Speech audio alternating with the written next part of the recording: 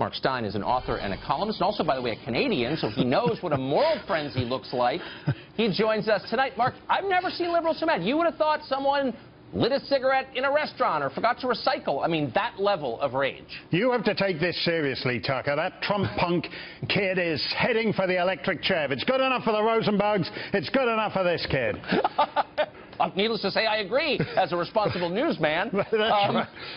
Look, well, what's interesting here is actually the right has met the left halfway on this. I have an awful lot of respect for Charles Krauthammer, yes. But when he says that Donald Trump Jr.'s words, "I love it," in the email is evidence of collusion, the guy he's colluding with is a washed-up pop music publicist. He was the publicist for John Denver in the 1980s, not the American publicist, not the British publicist. He was the Australian publicist for John Denver in the 1980s, since when he's progressed to becoming the publicist for an untalented Azerbaijani pop star who happens to be the son of a very minor Z-list oligarch. Now, I'm sure you, like I, follow the Azerbaijani hit parade closely as CNN does.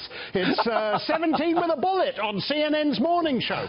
I'm sure you follow the Azerbaijani hit parade super closely, but if you were going to collude, I'm not sure even under the Espionage Act, it's possible to bring a prosecution for someone colluding with the publicist for an Azerbaijani pop singer. I've read the statute, I can't find that in there.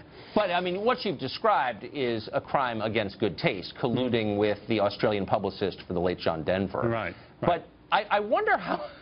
Sunshine on my shoulder makes CNN's morning show very happy. Indeed it does. But I wonder how much of the outrage is real, and is there anything at the bottom of this? Do the Trump people have anything to worry about? I don't think so. I think the danger here, well, it's really a clash between two cultures, Tucker, because one of the disfiguring aspects of American political life is that it's very reactive. It's very rear-view mirror. Yes. So everybody's extremely happy. Nobody can prevent 9/11, but we're happy to investigate it for years afterwards, have a blue ribbon commission, issue a 400-page report, years and years and years of investigation. Now they want to do the same thing with a meeting that the president's son, a perfectly legal meeting, held with the president's son, held with a Russian lawyer. Now, that's reactive and legalistic and pointless.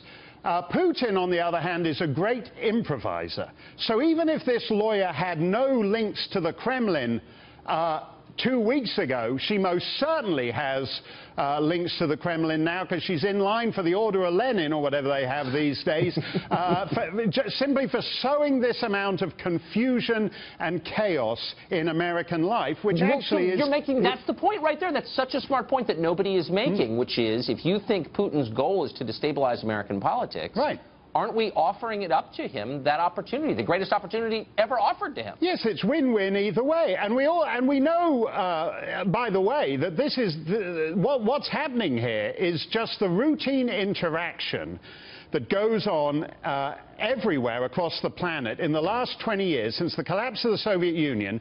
People who were Soviet commissars 25 years ago have mysteriously become multi-billionaires. And you run into them all over the planet.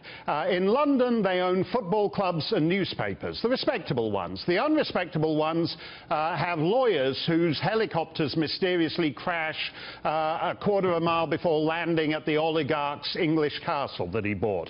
And the oligarchs complain all the time that they have no idea whether the people who purport to be influential in the West...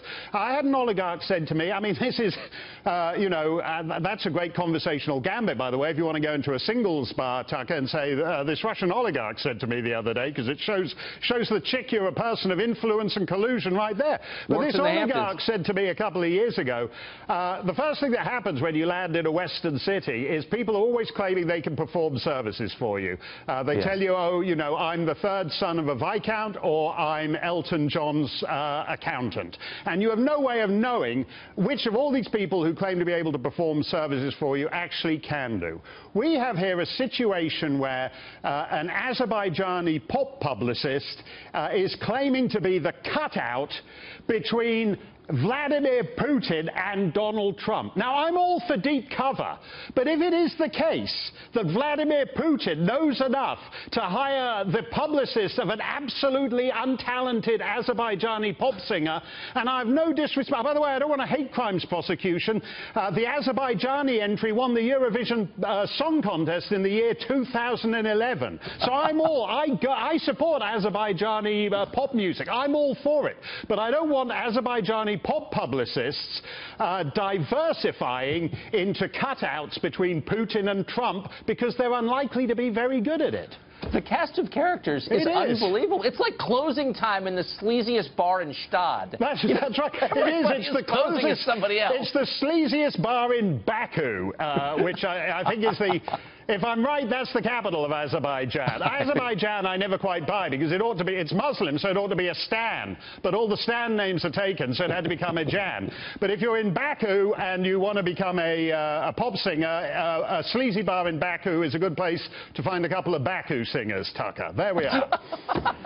Mission accomplished. You don't get this coverage on the CNN morning show. No, you don't, and that's why we're winning. Thanks, Mark. Appreciate it. Thanks, Tucker.